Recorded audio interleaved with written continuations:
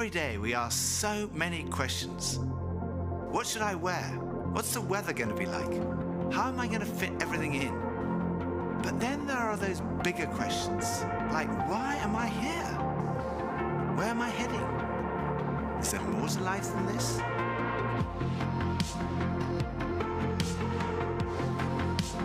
I had arrived at an answer to the most important issue that we humans ever deal with. Is there a God?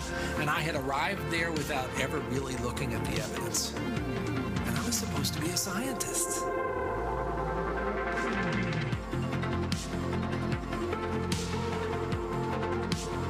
And I found purpose, I found meaning, I found hope.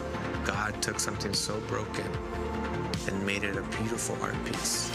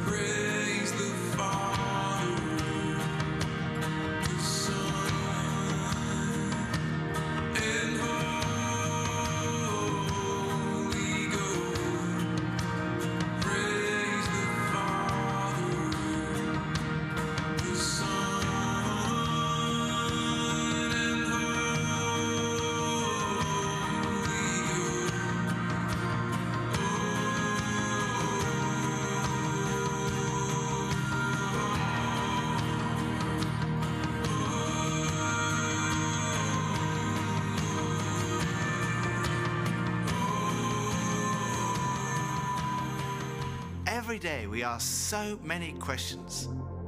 What should I wear? What's the weather going to be like? How am I going to fit everything in? But then there are those bigger questions, like why am I here? Where am I heading? Is there more to life than this?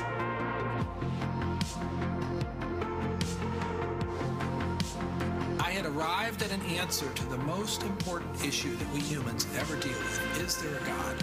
And I had arrived there without ever really looking at the evidence.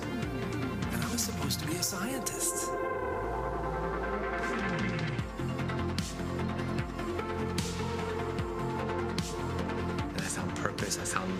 I found hope. God took something so broken and made it a beautiful art piece.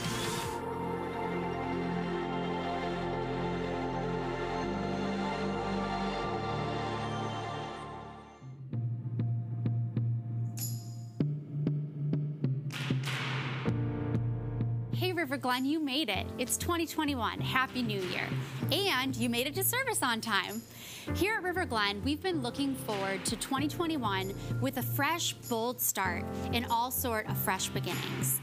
Last year was so crazy that many of us were focused on just plowing through. Maybe you let some things slip, like your exercise routine, healthy eating habits, or maybe your valued relationships. Or maybe you keep thinking about how, even through all these things, we can make this year better. 2021 is here, and now is the time to get going. In our Atomic Habits message series, we'll discover the little bitty changes that you can make to have a huge impact in your life. And if you're newer here checking things out today, that's great. We're so glad you're here. We've got hosts online in the chat windows, so be sure to give them a shout out and let them know you're here. We're going to be celebrating communion every weekend. Just grab something to eat and drink so you're ready later in the service. And if you have kids at home, please check out our online Kid Life resources after service. It's something you can do with your kids so that they can grow a strong faith in Jesus. This could be a great routine to start with them this year. Service is almost ready to start. So, are you ready for transformation? Let's do this. Well, good morning, everybody. I want to invite you to stay with us. We're going to sing together this morning.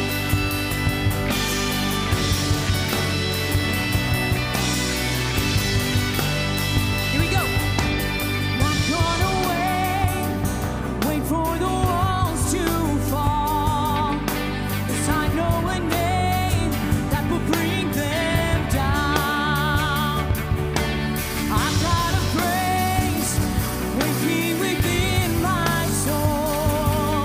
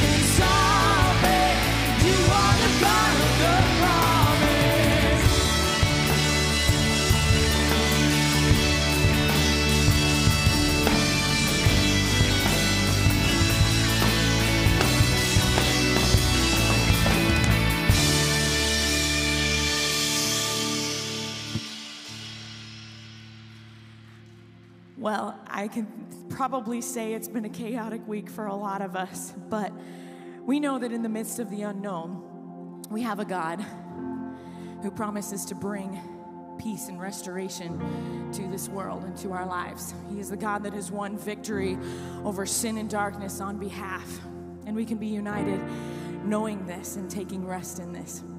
We have a new song that we want to sing together with you this morning. It's called Awake My Soul, and some of the lyrics to the song take my breath away. It reminds us to awake from our slumber and remember who it is we are worshiping. So let's sing this together.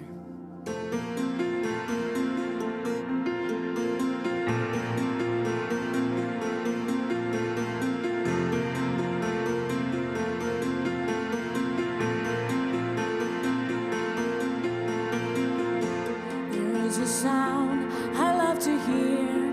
It's the sound of the Savior's robe as he walks into the room where people pray, where we hear praises, he hears faith.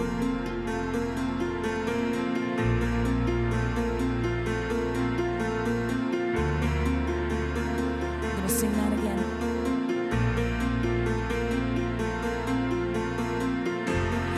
It's a sound I love to hear.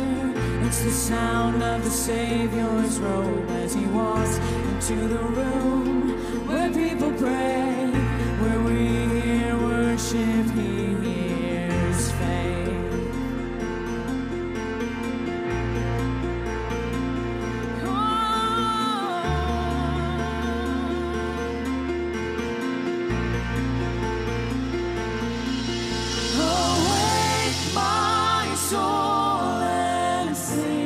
Sing his praise aloud. Sing his praise aloud. Oh, awake my soul and sing. Sing his praise aloud. Sing his praise aloud.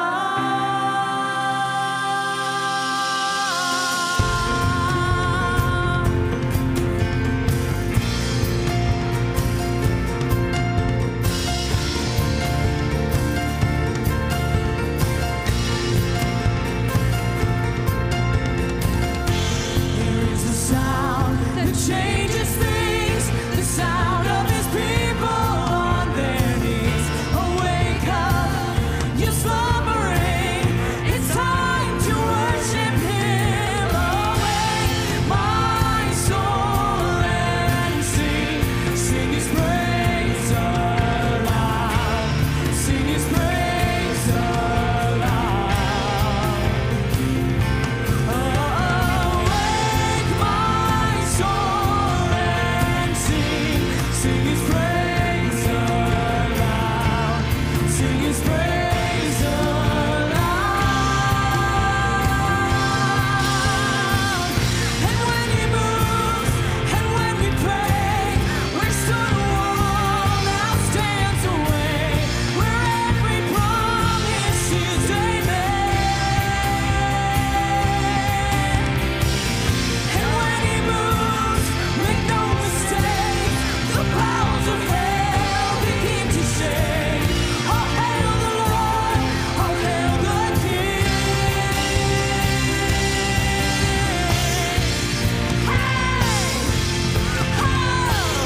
Let the King of glory enter in. Fall down on your knees and worship him. Let his praise rise up, don't hold it in.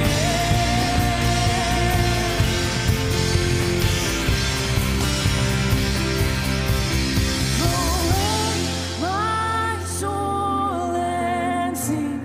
Sing his praise aloud. Sing his praise aloud. Awake my soul and sing. Sing his praise aloud.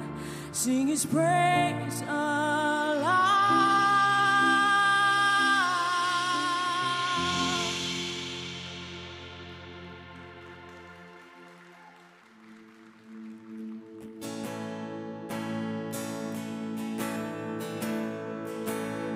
Let's sing together now. We're going to sing People Come Together.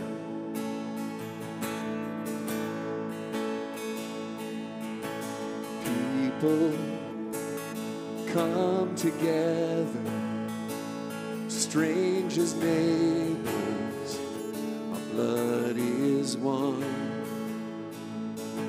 Children, generations of every nation, the kingdom come. So don't let your heart be troubled. Hold your head up high, don't fear no evil. Fix your eyes on this one truth. God is madly in love with you. So take courage, hold on, be strong. Remember where our help comes from. Oh!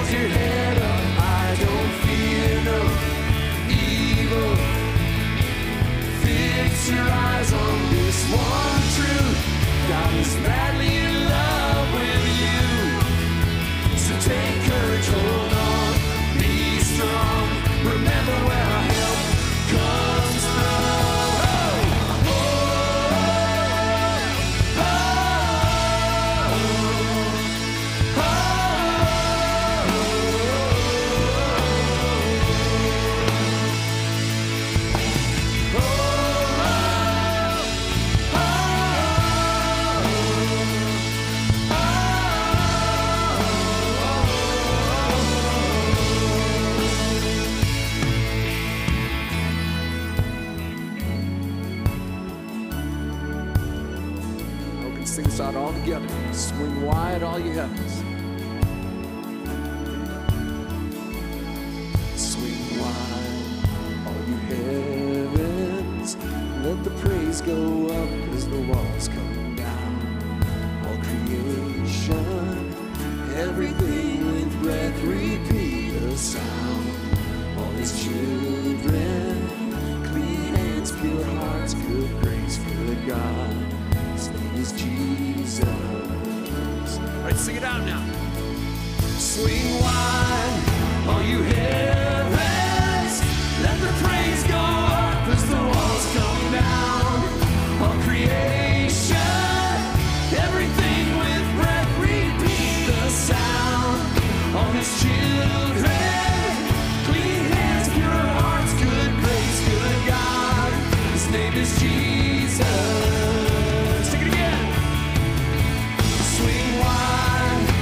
You heavens,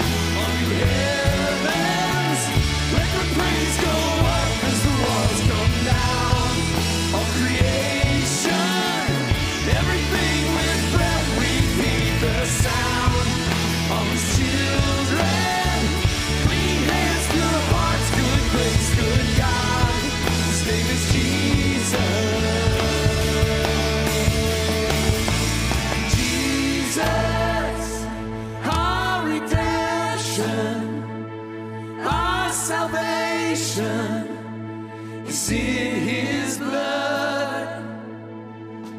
Jesus, light of heaven, friend forever, his kingdom come.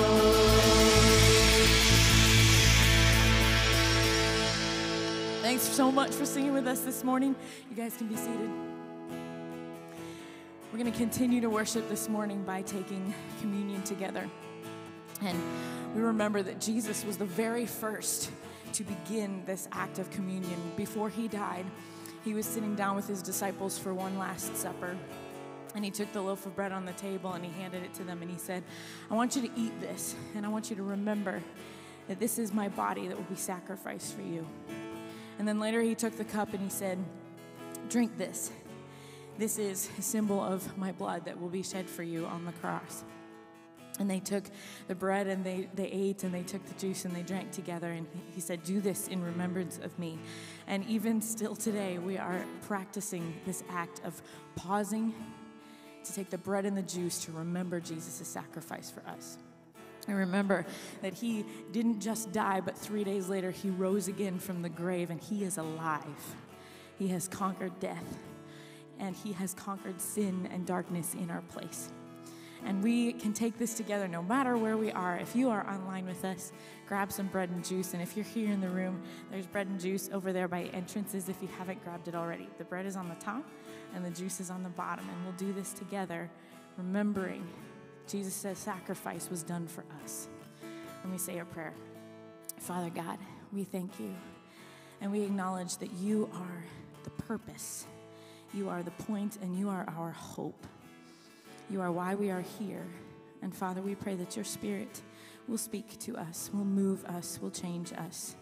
Father, we pray that these next few moments will be a pause in the middle of our lives to remember that you are a part of this story and you are at the core of it. We love you and we pray all of these things in Jesus' name. Amen.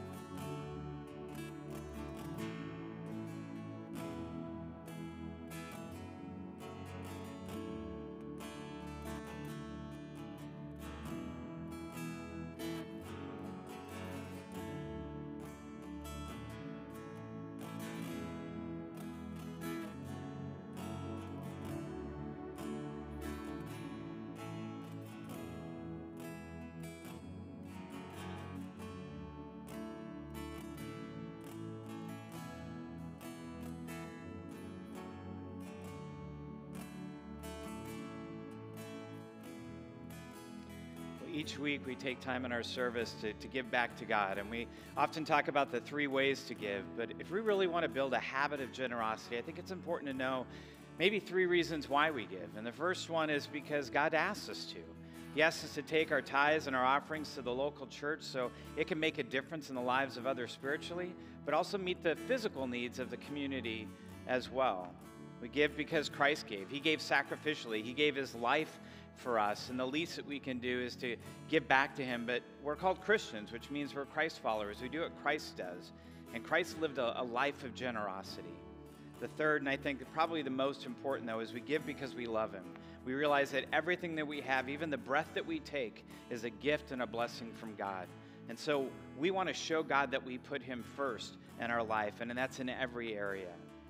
So there are 3 ways that you can do that. You can give by dropping off your offering in the boxes as you head out today. If you're online, you can click the link that the host provides, or you can give by following the texting information on the screen behind me. But however you choose to give, I just ask that you give with an open heart and a loving heart back to God. Well, as you guys can see, I'm wearing an Alpha shirt. That means it's Alpha time. It's an Alpha session for the winter that's coming up. If you've never heard about Alpha, let me tell you a little bit about it. It's a 10-week course. I know that sounds scary because we're saying course, but trust me, there's no homework. You do get one of these cool little books that help you go through a video that you watch. You share a meal. You get a free dinner. That's a win right off the bat. They have childcare as well, but you'll watch the video, and then you'll just discuss kind of your thoughts on it. Now, if you're a Christian, this is going to help really solidify your foundation. But if you're not a Christian and you're new to this whole faith thing, this is going to be a great opportunity to come together and maybe ask some questions and potentially start your faith journey. Now, here's the thing. If you show up for 2 weeks, sign up, go for 2 weeks. If you don't like it, you can always leave. At least you got 2 dinners out of it, right? But if you want to stay on and you enjoyed those 2 weeks and you make it through the full 10 weeks, I guarantee you by the time you're done, you're going to look back at this point and you're going to realize this was a point in your life where everything kind of switched and you began an unbelievable faith journey. So if you are interested in signing up with Alpha or even finding out more information about it, you can go to the Connect wall, or you can fill out the welcome card in the seat back in front of you and just say, I'm interested in Alpha, and drop it off in the boxes as you leave today. Well, I have some news that I wanted to share with you. Recently, Isaac and Kaylee Morris, Isaac is our junior high pastor, they let us know that they are having their first child. That's exciting, right? We're really excited for the 2 of them, but there's some sad news that comes with that too. They've decided to move back to Knoxville, Tennessee to raise their child next to their family. Isaac's been here for 2 years. We've loved having him here. He's done an unbelievable job with the students. They just got back from winter camp, and I heard they had a great time there as well. Isaac's going to be over at the Student Center right after service, so you want to stop by and thank him for all the work that he's done. Kaylee's already left. She's got a job opportunity, but Isaac will be here for the rest of the week. You can email him or stop by the office and say thank you as well. Well, we have a great message for you today as we continue in Atomic Habits. We have a guest speaker, Jared Walker. Jared is the former pastor of Legacy Christian Church in Wauwatosa. It was one of our church plants, our early church plants. He also is with CFR now, which helped us with this building and with the loan that we have. But more importantly, he's a good friend of ours. He attends our Pewaukee campus, and anytime we have an opportunity to have him come up and speak, we jump at it because he's such a great speaker. Well, when he comes up, let's give him a nice River Glen welcome. Check out the video.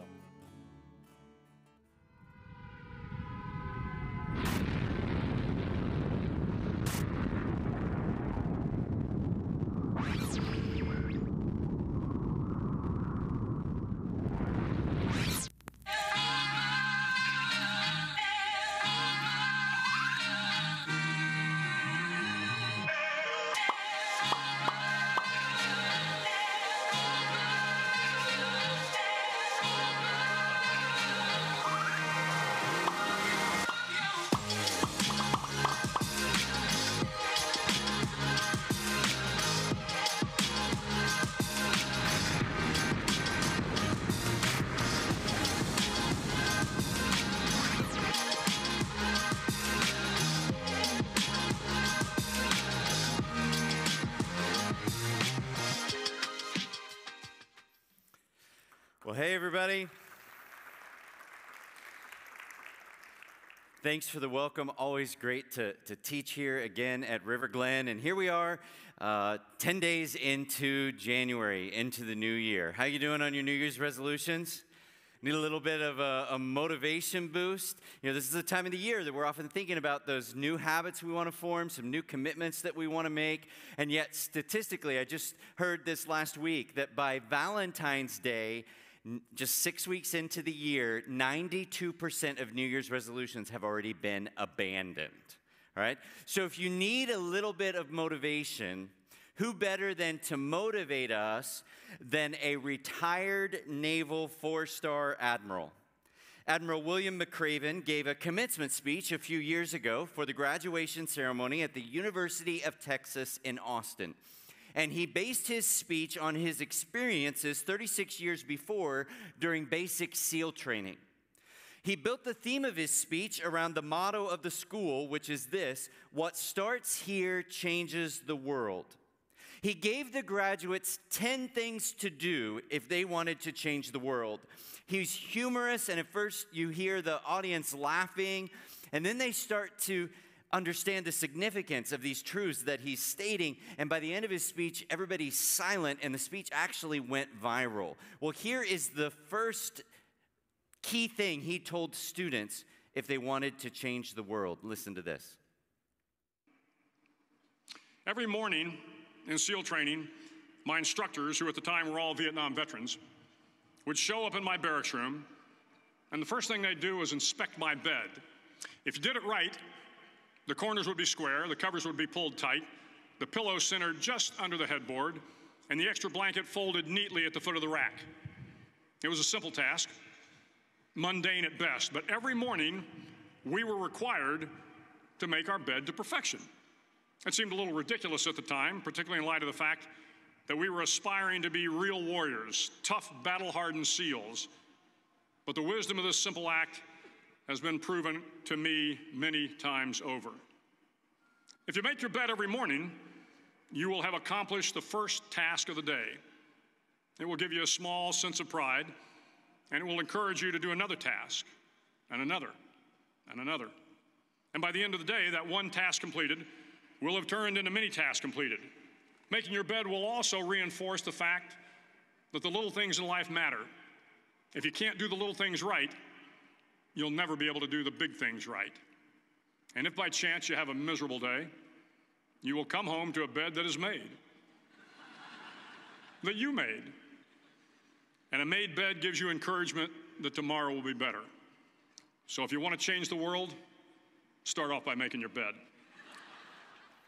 So if you want to change the world, start off by making your bed. If you want to make a big difference, start with something small. We started a series here last week all about that. Ben mentioned a book that actually serves as the inspiration for the title of this series called Atomic Habits. And actually, interestingly enough, a few months ago, my team at Christian Financial Resources, we started reading this book together just as part of our professional development. And if you missed last week, I can't encourage you strongly enough to go online and watch it, because all the messages in this series, they connect, they build on one another. Last week, Ben talked about 3 levels of change, kind of concentric circles. And he started on the outer circle, which is the do part of habits and goals. This is the resolutions. You know, hey, I want to lose weight. I want to eat better. I want to go to the gym. Then we move in a circle, and that's the how circle. This is the habits, the systems that we put into place to try and do those things, to make those things happen. We're going to talk about the how today and next week. But last week we learned that innermost circle is where we need to start when it comes to transformation and behavior and habits. It starts with who. My identity, because who I am and who I want to become, that drives my behavior. To initiate change that will lead to true life transformation, you have to start with who. And we got some homework last week to go ahead and write out some who goals. Who is it that we want to become? And today we're going to talk about the how part. The habits, the systems we put into place so that based on who we want to become, we can do the things that we want to be doing. Last week we learned this about habits. 40 to 50% of life is not the result of conscious decisions, but of daily habits. So what we're experiencing in life today, it is built almost half by simply the habits that we've either just fallen into or that we have chosen to adopt. Now, some of you are going to hear this, and you're going to use this week. Here's what's going to happen. Somebody here in Waukesha, or somebody in Pewaukee, somebody joining us online, here's what's going to happen. You're going to do something stupid this week. And your spouse, your significant other is going to say, why in the world did you do that? That was so dumb. And you're going to say, weren't you listening in church? I didn't choose to do that. It's just a habit, right? And you're probably going to hear back, then you need some new habits. And that is what we're going to try to do today, is give you some tools to start some new habits. Last week, we saw how focusing on habits, thinking about habits, that's actually a biblical concept. We looked at the example of Paul. We looked at the example of Jesus. And we also briefly looked at the example of a guy named Daniel. And today I want to look at Daniel a little bit deeper and a little more detail to see what we learn from his experience about habits. Now, if you have heard about the story of Daniel before, what probably comes to mind with Daniel is Daniel in the lion's den. I mean, that's what he's known for, right? That he faced down a den of lions with confidence that God would protect him, and that's exactly what happened. And that's pretty impressive. But what is equally impressive is what led up to that experience. What in Daniel's life took place that put him in that scenario where he was facing the lion's den. So a little bit of context for Daniel's story. Daniel is put into a program basically for future leaders, a program for young adults where they're trained to potentially become leaders. He does so well in that program that he and 119 others are appointed to government positions. So 120 people in that program given government positions. Daniel's one of those. Among those 120, 3 are chosen to oversee the other 117. Daniel is one of those 3. Not only that, as one of those 3, he gets the attention of the king, and the king has even higher aspirations for this leader, Daniel. And here's what we read in verse 3 of Daniel chapter 6. Now Daniel so distinguished himself among the administrators and the satraps by his exceptional qualities that the king planned to set him over the whole kingdom. Not just the top 3, but number 1 under the king. Now, there were a lot of people unhappy about this. When somebody succeeds, there are others who don't, who become jealous and sometimes want to derail the one who's doing well. And that's what happens with Daniel. So his enemies decide to look for a way to try and bring Daniel down, look for a flaw in his character, some kind of corruption or something. They're not able to find it. Here's what we read in verses 4 and 5 of Daniel chapter 6. At this, the administrators and the satraps tried to find grounds for charges against Daniel in his conduct of government affairs, but they were unable to do so. They could find no corruption in him because he was trustworthy and neither corrupt nor negligent. Finally, these men said, "We will never find any basis for charges against this man Daniel unless it has something to do with the law of his God." So Daniel's integrity was so intact that they couldn't find any way to bring him down. They finally decided the only way that they could do it is if they somehow made it look like Daniel was having to choose between his God and the king, because they knew the seriousness of his faithfulness to God. And so here's what they did. We read in the next few verses that they tricked the king into issuing a decree that for the next 30 days, if anyone prays to anyone other than the king, that person will be thrown into a den of lions. And that's what leads Daniel to the whole den of lions experience. Now, what was it in Daniel's life, number 1, that caused him to be identified by the king as such a great potential leader, and number 2, caused him to be without flaw in his character so that his enemies had no accusation to be able to bring against him? Well, we find out from verse 10 what it is in his character. It's really a system of habits that he has in place. Here's what we read in verse 10. Now, when Daniel learned that the decree had been published, he went home to his upstairs room where the windows opened toward Jerusalem. 3 times a day, he got down on his knees and prayed, giving thanks to his God. And was this something new? No, it was a habit, a system he already had in place, because we read here, just as he had done before. Not once a day, not twice a day, 3 times a day, Daniel connected with God in prayer. Not if he happened to remember, not when it was convenient, not when he'd already watched all the newest releases on Disney+. He made it a regular part of his day to commune with God, to bring his concerns to God, to thank God for his goodness and his faithfulness in his life, to listen to God and how he wanted to direct his path. He prioritized this in his life and made sure the schedule of his life, the routine of his life, accommodated this intimate time with his heavenly Father. He lived a system of habits.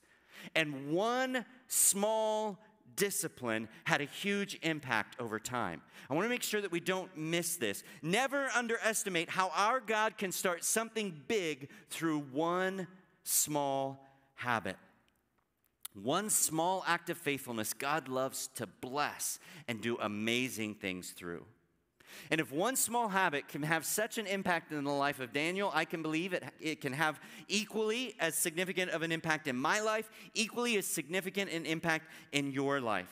So in the next few moments, I want us to take a look at what experts tell us are key if we are going to start a new habit and make it stick. So if you're taking notes, here's number one. If you want a new habit to stick, you have to make it obvious. Make it obvious. Give you an example from scientific research. In 2001, a British study was done. 248 people who wanted to start a new habit of working out. They divided those people into 3 groups. Every group, they said, for the next few weeks, we want you to track how many times each week you work out. The first group was the control group. That's the only instruction they gave them. Track for the next few weeks how often you work out. The second group told the same thing, track it, but they also provided them with a bunch of motivational resources. Books on the benefits of working out, magazine articles about the risks of a sedentary life, things like heart disease and blood pressure, things like that, and how working out would be beneficial. So they provided lots of motivation to the second group. The third group, again, track for the next few weeks how many times you work out, but they asked them one thing different from the other groups. They said, right now we want you to go ahead and tell us where and when you plan to work out. So of those 3 groups, which group do you think was most successful? Interestingly enough, the first 2 groups, there was virtually no difference between the two. 35% versus 38% at the end of several weeks actually had formed a new habit. Motivation was virtually insignificant, almost no difference. But the group that said right up front when they were going to work out and where, 91% of them had formed a habit of working out by the end of that study. They were simply asked to fill in 3 blanks in one statement. The statement was this: I will exercise weekly on blank for the day, at blank for the time, in blank for the place. And that led to a 91% success rate compared to 35 and 38% for the other 2 groups. Experts tell us that the 2 most common cues or triggers to help us stay consistent with a habit are time and location. So let's say you want to read your Bible more. Great thing that all of us should say, hey, we want to make this a key habit, reading our Bible. It's not enough to say, I'm going to do it. It's not enough to say, I'm going to do it every day. You need to assign a time and location. To say, you know what, the alarm goes off at 6:30 a.m., so at 6:31 a.m., I'm going to sit in this chair with my Bible. So the time and location I have declared and I have identified, and that is going to help me establish the new habit. You have to pick a specific time and a specific place. We think motivation is big. We think if we just had a little more motivation, we could stick with this habit. I must not be motivated enough. I need to watch one more TED Talk or one more YouTube video to keep me on track and motivated. James Clear, author of the Atomic Habits book, he says this: many people think they lack motivation when what they really lack is clarity. Make it obvious. And as humans, we are very visually oriented. What we see matters. Last week, we heard about the suggestion of those who want to start a habit of running, and so they'll lay out their clothes the night before, their running clothes, so they're there when they wake up first thing, so they're obvious. I have friends who actually sleep in their running clothes. So as soon as they wake up, pull out sheets, oh yeah, I guess I'm running this morning, right? They've made it really obvious. We need to think about what we see. Really fascinating study. You're going to think I'm making this up, but I'm not. You can read about it in the Atomic Habits book. Fascinating study done at the airport in Amsterdam in 1990. The cleaning staff there was frustrated with the continual state of mess in the men's restrooms. Now, having traveled at airports, I do not know what it is about men at airports, but they cannot hit a urinal to save their life, apparently. It's disgusting, all right? Sorry. And some of you are going, It's not just at airports. The guys at my house have the same problem, right? So here's what they decided to do. I'm not joking. You read about it in the book. They found stickers of flies. And they put those stickers in the urinals for guys to aim at. And guess what? In 1 year, their cleaning costs were cut by 8%. Simply by making it obvious where they needed to go. Clearly, it wasn't enough already. By giving something visually obvious, it made a difference. So, you want to eat better. Stand in your kitchen, think about what you see. Those cookies probably shouldn't be out on the counter. Replace them with fruit. When you open the fridge door, what do you see? You want to read your Bible? Bible on your pillow when you make your bed, right, every day. Put your Bible on the pillow so you don't go to sleep without seeing it and being reminded to read about it. Make it obvious. I heard Ashley Wooldridge, pastor in Arizona, give a talk about habits. He said this: small changes in what you see can lead to big changes in what you do. You have trouble remembering to take a particular medication? Put it where you see it every morning, maybe on the bathroom sink. Don't miss how visual cues matter in a big way. You want to read the Bible app more on your phone? Make sure that the shortcut to the app is right there on the first screen you see when you unlock your phone. In fact, you could make it the only app on the initial screen. Move everything else to another screen so you have to go past the Bible app to get there so that you see it every time you unlock your phone. Give yourself that visual cue, that visual trigger. When it comes to forming a new habit, we need to think about a specific time, a specific location, and make it really visual. That's how we make it obvious. So that's the first way that we make a habit stick. The second thing we have to do if we want it to stick, we have to make it easy. And this can be really counterintuitive. If you're like a type A driven personality like me, I mean, you tend to approach things as like, okay, if I'm going to do this, I'm going to go big or go home. If it's something that I want to honor God, why should I give him anything other than the biggest and most significant thing I can? So I'm going to make this goal big. But what experts tell us is that will actually derail you, making it too big. Here's what Jesus said, words recorded in Matthew 11. For my yoke is easy, and my burden is light. See, at that time, there were a lot of religious teachers. They were known as rabbis. And they would have followers or disciples, and their followers would be told by the rabbi all these things they needed to do if they wanted to be their followers. And they kind of got a reputation of putting heavy burdens on those who wanted to learn from them and follow them. It was really burdensome to become associated with a rabbi. And Jesus said, you know what? Following me, it's not meant to be burdensome. Now, that doesn't mean it will always be easy. In fact, it's why we're talking right now about some habits that will help keep us on the path of following him. But when we bring those things into our life that keep us in line with what he wants for us, our life isn't meant to become more burdensome. It's meant to be more fulfilling and meaningful because it's in line with what God intended for us. So I want you to think differently when you start a new habit. Here's what I would tell you. Don't start with big. In fact, a small habit is better. I mean, this series is called Atomic Habits, and last week we learned what the word atomic means: extremely minute, microscopic, itty-bitty, tiny. So my suggestion to you when it comes to starting a habit that will stick, that will impact your life, start with a small change.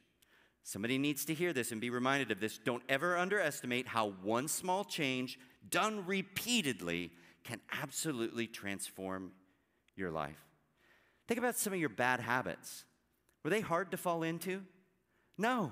And that's why you repeat them so often, why they're so repeatable, because they're easy. So when it comes to good habits, we need to start with making them easy so that we can fall into those as well and make them very repeatable. Hitting the snooze button on your alarm, you didn't have to train yourself that habit.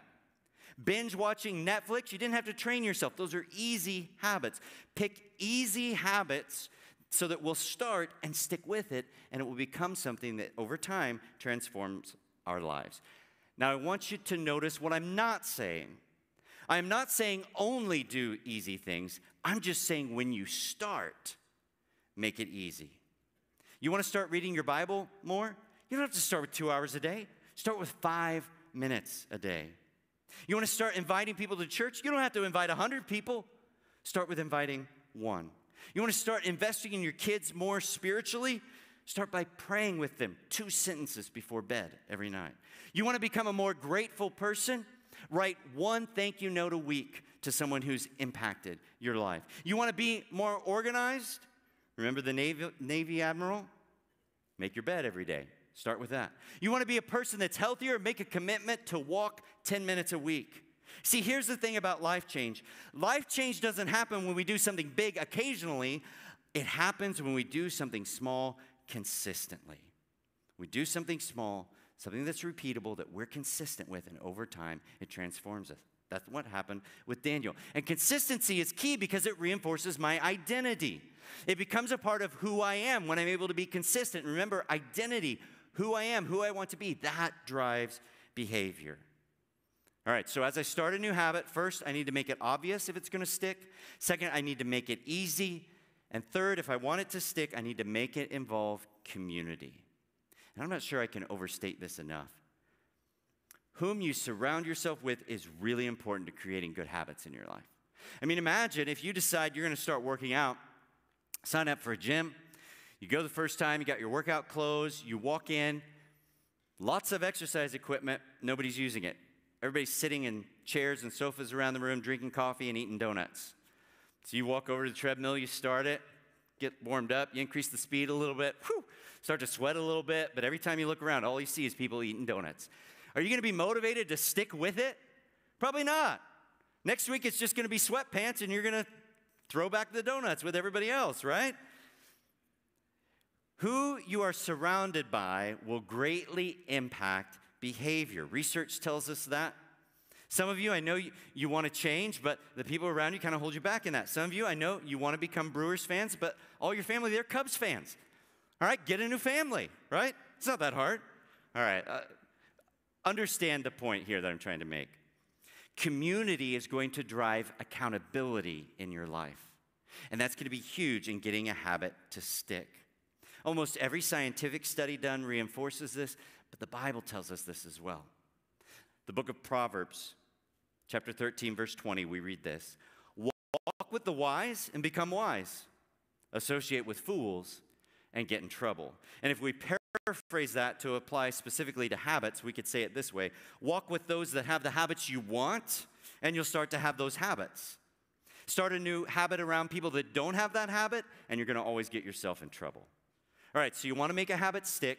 You make it obvious. You make it easy. You make it involve community. Now, a while back, Ben asked me to speak in this series about habits because he knew that I had recently added some new habits in my life, specifically relating to my health. Now, I've spoken at River Glen a few times over the last few years, but we found in the video archives a time that I spoke here 2 years ago, December of 2018. And a few weeks after this photo was taken, I decided to add some new habits in my life. So 2019, 2020, I made a bunch of changes. And those habits resulted in big transformation. I lost 75 pounds. I got off all the blood pressure medication. Yeah, thanks. Got off the blood pressure medication. I don't use the stupid CPAP anymore. I hated that thing. But I can say from my own experience that small, consistent habits over time can lead to transformation.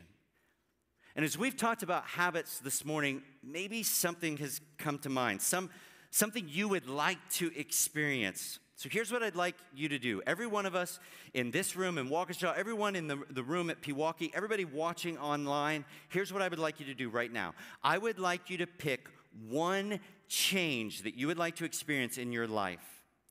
One transformation. What is it that you would like to start or experience in the days ahead? Maybe it's something related to your health. Maybe you want to start working out. Maybe you want to eat better. Maybe you want to shed a few pounds. Maybe it's something related to your finances. Maybe you want to reduce the amount of debt that you're in. Maybe you want to start saving more. Maybe you want to be able to be more generous with the people around you and toward your church. Maybe it's something related to relationships. You want to be a better husband. You want to be a better mom. You want to be a better child. You want to be a better friend. Maybe there's a conflict that you want to try and resolve in the future. Maybe it's something related to your faith journey. Maybe you want to read your Bible more. You want prayer to be a more significant part of your life. You want to become more confident talking with others about your faith. Pick just one thing to focus on for the next couple of minutes. Have you picked it? Now, I want us all to answer 3 questions about making that stick. Here's the first question. How can I make it obvious? For me, something that I found helped me make it obvious as I began my health journey, I found a book that put foods into categories, and there were tables in the back with these categories. There was a green column, there was a yellow column, and there was a red column. For me, reading product labels, trying to calculate calories, that was not easy. But what was easy was to look in the chart and see if it was in the green column, okay, eat it. If it was in the yellow column, make sure it's only in moderation. And if it was in the red column, run away. Put it in the trash. Don't do it. That made it obvious for me. What's the chart say? Okay, it's obvious. You want to reduce debt? Here's an idea. Take a bunch of Post-it notes. Decide each Post-it note represents $100 in debt paid off. Put a bunch of Post-it notes on your mirror where you get ready in the morning, and every time you pay down $100, pull one of those Post-it notes off. Make it obvious. You want to pray more. Get a notebook to write your prayers in.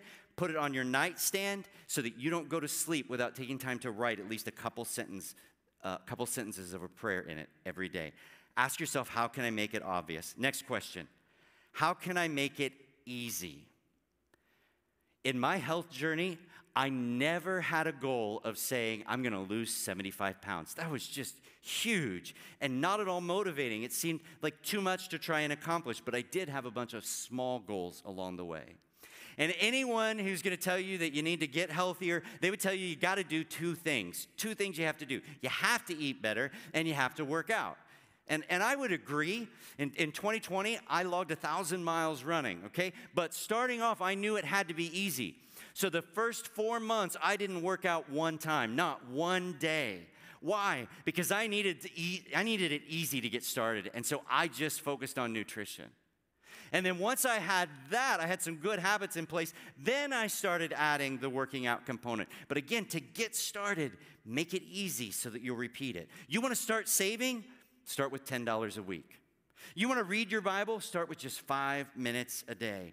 I'll give you a little side tip about habits. It's talked about in the book. It's called habit stacking. It can be hard to start a new habit. You know what's easier, a way to trick yourself into a new habit? Make it part of a habit you already have, because you're already doing that. You want to start flossing your teeth. Don't view it as a new habit. View it as part of brushing your teeth, which you already do every day, right? You want to pray every day?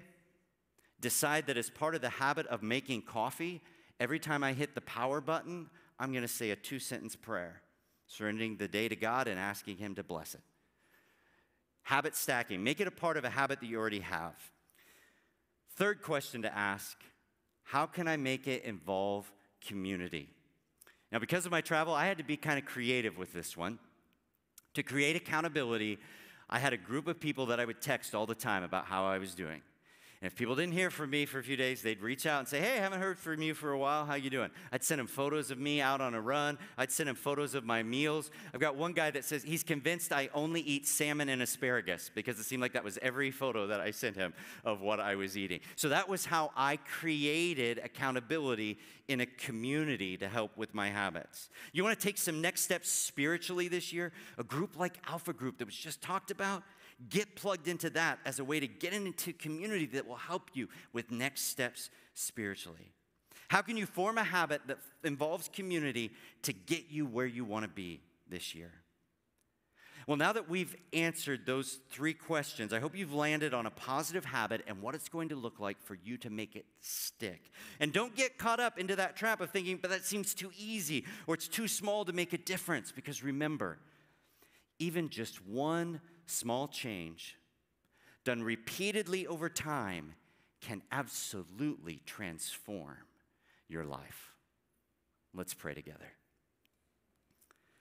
Father, that is our prayer this morning, that we would establish one habit that by your Spirit we would be empowered to repeat over time, so that you would bless it and grow it into life transformation. And Father, we've thought about hopefully something specific this morning. We want to surrender that goal, that habit to you. Father, help us to make it easy and obvious. And Father, provide us with the community that will bring accountability to help us make it happen. Father, ultimately, our goal is that we bring our lives more in tune with what you have for us, so that we don't miss out on the plan that you have laid before us for our lives. Father, we surrender our lives to you and even our habits. We pray in Jesus' name. Amen. Let's stand together for our last song.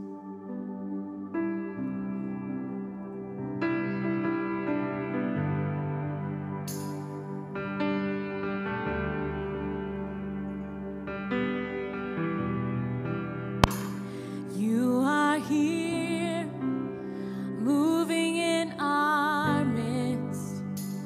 I worship you. I worship you. You are here, working in this place. I worship you. I worship you. You are waymaker, miracle worker, promise keeper, light in the darkness. My God, that is who you are.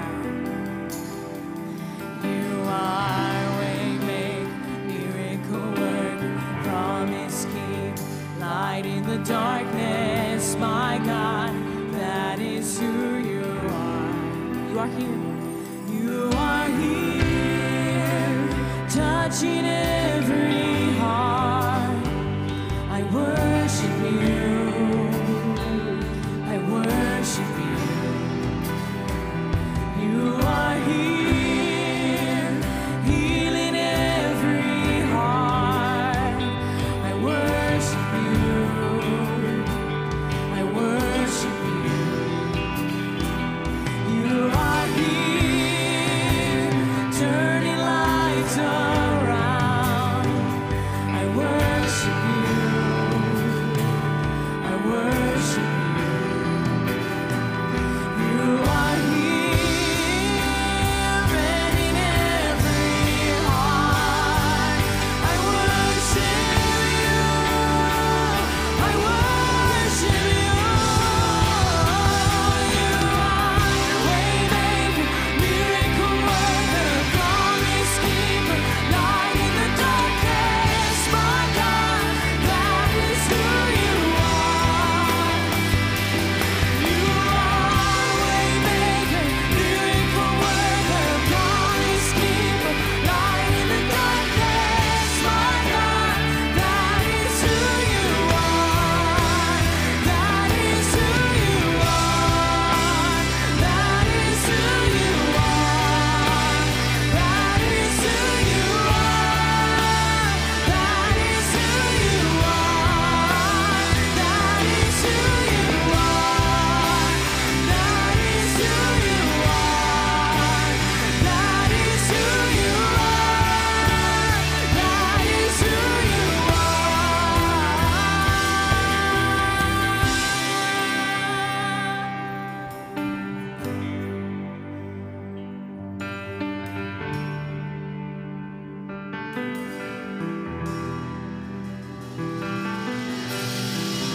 Even when I don't see it, you're working. Even when I don't feel it, you're working. You never stop working. You never stop working. Even when I don't see it, you're working. Even when I don't feel it, you're working. You never stop working. You never stop working. Even when I don't see it, you're working. Even when I don't feel it, you're working. You never stop working. You never stop working. Even when I don't see it, you're working. Even when I don't feel it, you're working. You never stop working. You never stop working.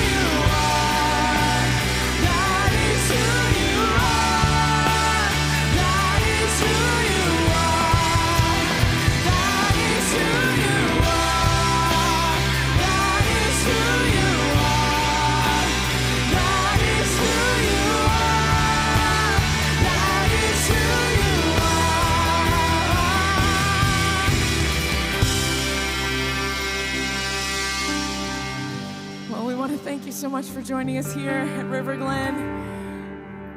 If you're new with us, make sure you head on out to the Welcome Center, say hi to your hosts online, and we will see you next time.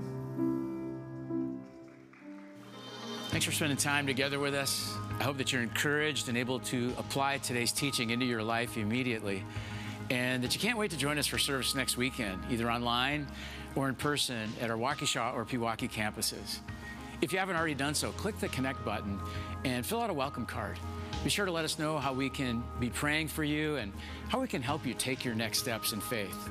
Finally, when you fill out the welcome card, every Thursday you'll receive my What's Happening RG e-newsletter filled with encouragement and updates about River Glen for you and your family. I invite you to be on mission with River Glen, to celebrate each week at service, to contribute to our community and world, and to connect with others in faith. This is just one way that together we can make more and better followers of Jesus. Stay safe and stay on mission.